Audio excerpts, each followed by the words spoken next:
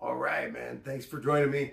This is going to be the fastest video I've ever made. Basically, the things I want to accomplish tonight is to do some listening and frequency testing of these STS-1230 RadioShack Optimus RCA speakers. They are bone stock with the exception of an upgraded crossover. And I did that in the last video, so if you haven't seen it, check it out.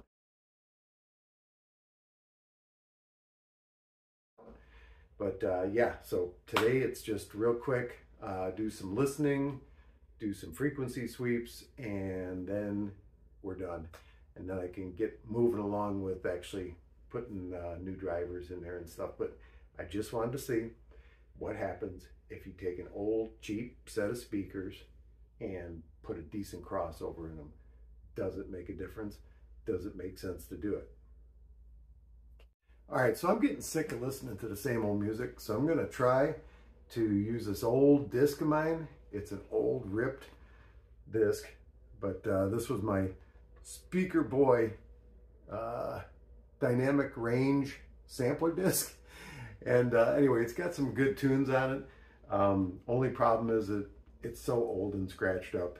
It's like, I mean, it's over 20 years old, 25 years old maybe. But anyway, it skips and stuff like that. So I'm just gonna kind of bounce through these songs, but there's some songs on here I haven't heard in a while. Maybe you'll like them, maybe you won't. But anyway, it'll give us an idea of what these things sound like. All right, I started this up. I'm gonna try it at minus 25 dB at first. It's running over digital, so it might get a little bit loud, I'm not sure. If I can turn it up a little bit, I will. I just don't wanna go making the microphone on the camera distorted.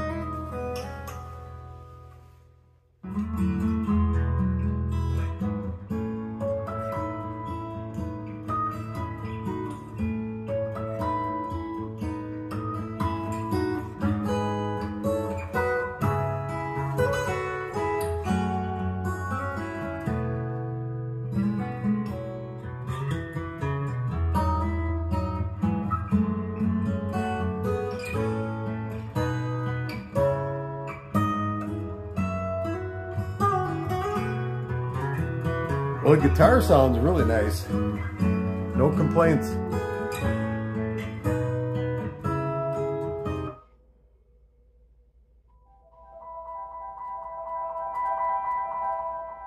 Ooh, something funky's coming from them tweeters. Little crackly sounds. I'm not sure what that's all about.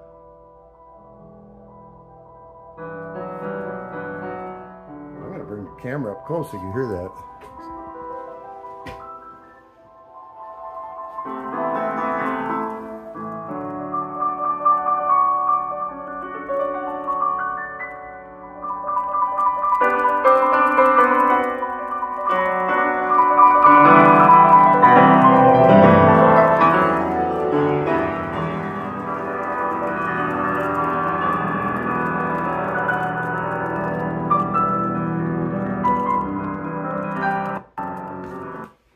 That's weird. I wonder if that's just from the old disc and maybe scratches on it. Let's try a different song.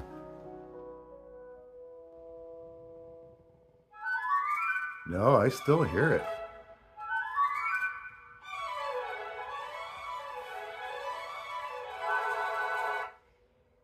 Yeah, that disc something is wrong with that disc. All right, well, the next best thing, the quickest thing I got to grab is this one that we've been listening to, speaker test with real instruments. I played this over and over though. Well, if nothing else, chances are I probably played these in their original stock form using this disc. So maybe I can dig up one of those old recordings and try to compare them. By the way, you're right at tweeter level right now.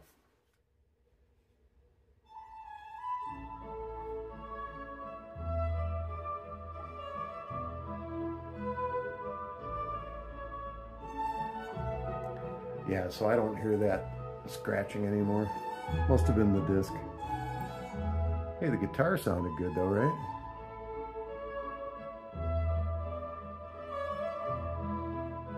And I don't know if I mentioned this or not, but it's playing at minus 25 dB, just for clarity for the microphone on here on the cell phone that I'm recording with.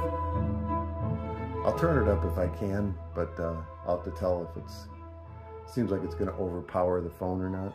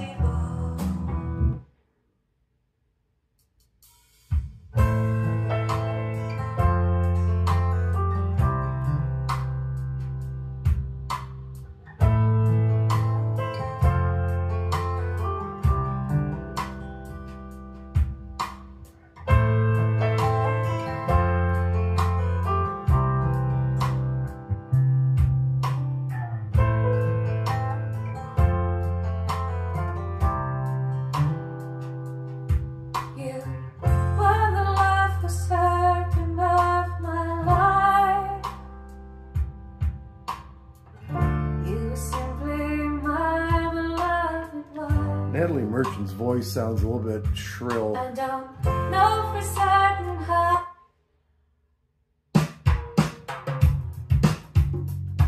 And I love Natalie Merchant. She does not have a shrill voice, so it's definitely the speakers, not her voice, causing the problem.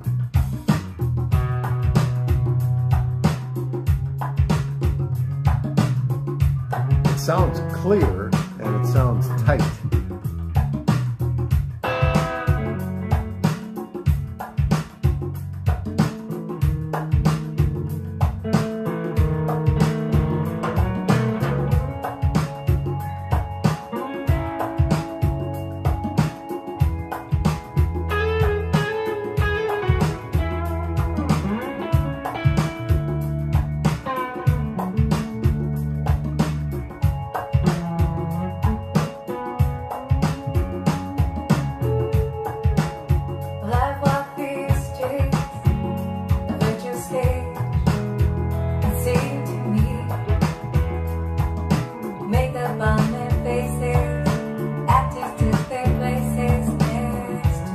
It does have better imaging now than it did with the stock crossover.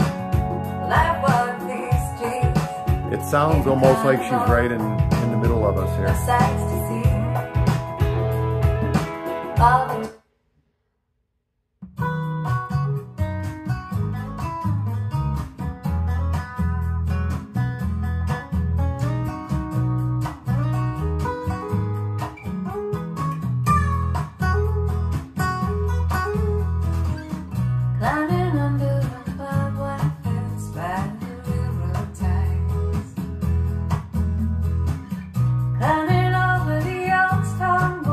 Yeah, that's wild.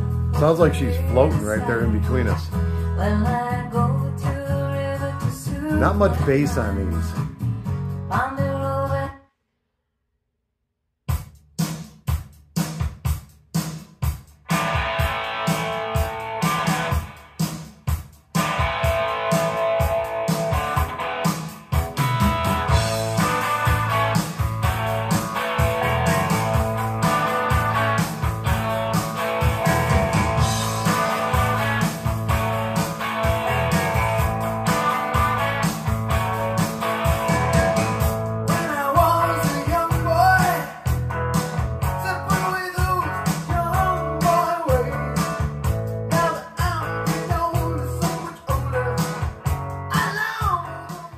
Wow. So John Cougar definitely sounds better. This song sounds so much better right now than it did when these speakers were stock. So that is a major improvement that's only contributable to that crossover. I mean, his voice is clear, it's not irritating, it's got really good imaging.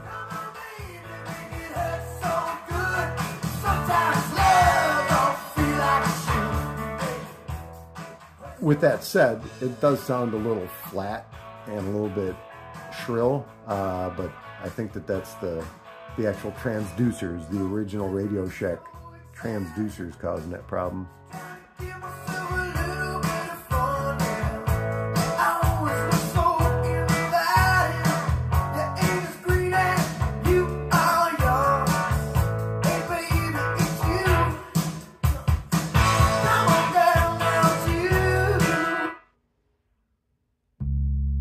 So many things wrong, I don't know if I can do right. I'm gonna try to turn her up, turn Tracy Chapman up a little bit, just to see what these things do with the stock drivers. I'll go in -15. I usually don't go this high on digital.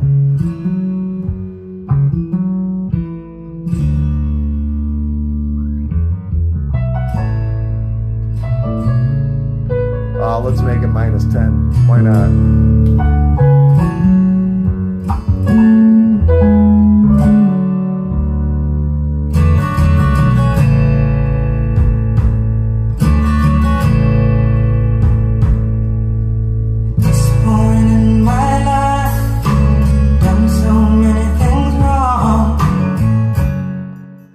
Woo, man. Wow. Well, yeah, that high-end stuff that sounds so nasty, it just comes out worse when it's turned up loud. All right, so that's enough listening on these cheap speakers.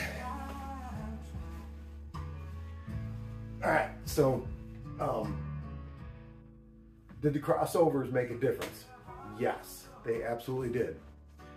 Do the speakers sound better now with those expensive big crossovers in them? Do they sound better than they used to? Yes, they do. If you had to pay full price for those crossovers or design and build them yourselves with quality components, would it be worth it? Absolutely not. Bang for the buck, it just ain't there.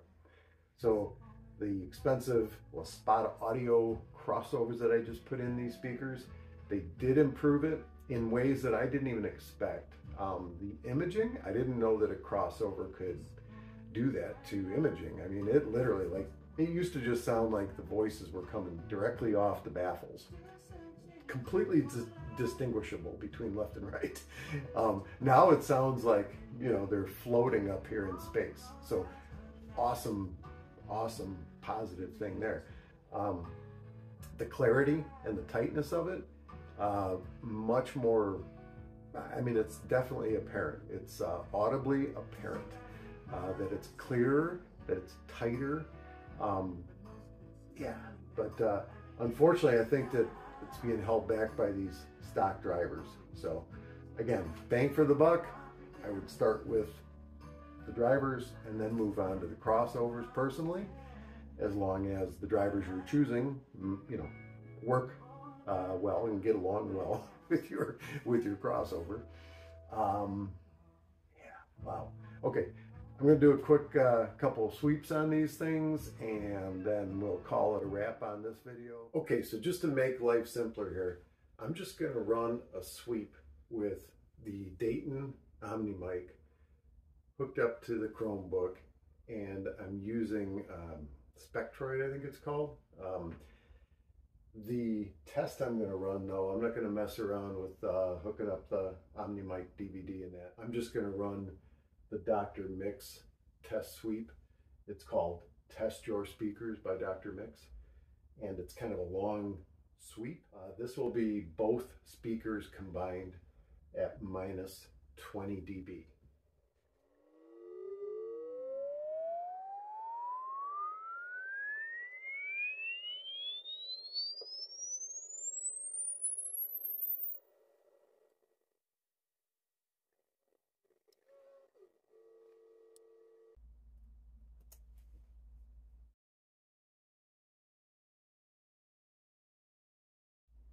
If you want to know more about our mixing and mastering services, please visit us on drmix.com.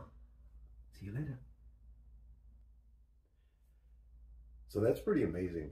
That that frequency response actually looks a lot cleaner than it did when I ran these things with the stock crossovers in them. So I think that these crossovers definitely cleaned up the frequency response.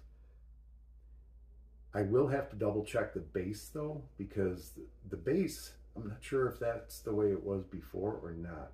I can't really remember. I'll have to pull up some old screenshots of the frequency sweeps when they were, you know, untouched.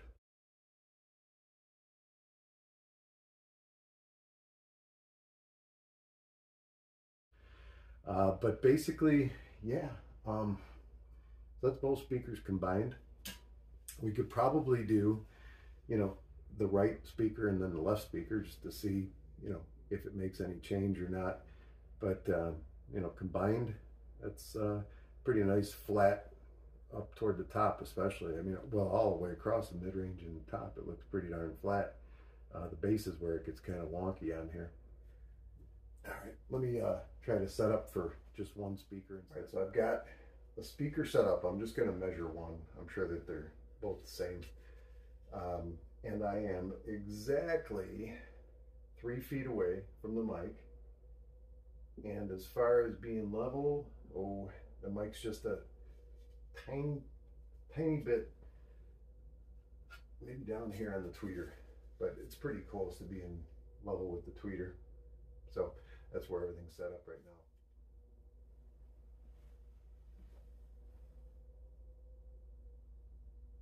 Hi, welcome to Dr. Mix. This is a signal test for you. Enjoy.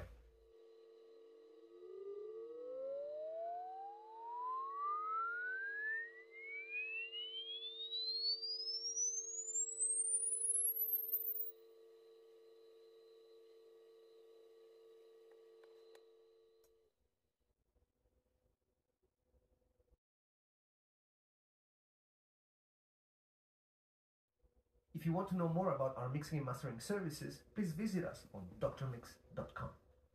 Yeah, so man, I'm impressed. I did not see that coming at all. I mean, that frequency response, you could really see it when just measuring one speaker. I mean, that's pretty darn flat for an off-the-shelf crossover. I am surprised that it really produced a much cleaner frequency response, even with these really cheap drivers in here. So yeah, I'm anxious to see what happens when I put the better drivers in the cabinets, because if it exhibits the same behavior with the drivers that I'm putting in there, I might be looking at a pretty nice frequency response. Hoping. Here's hoping. Anyway, hey, thanks for joining me again, and I appreciate you watching the videos. I do them just because it's a labor of love. It's a passion of mine. Channel, again, I've said it before, I'll say it again. It's not like monetized. I'm not looking for subscribers and likes and all that kind of stuff. Basically, I would be working on these speakers regardless. So why not film it and share it, and maybe somebody be interested in it. If you got comments, questions, etc., just drop them in the comments. I try to get to them right away within a day or two. All right. Well, have a good night.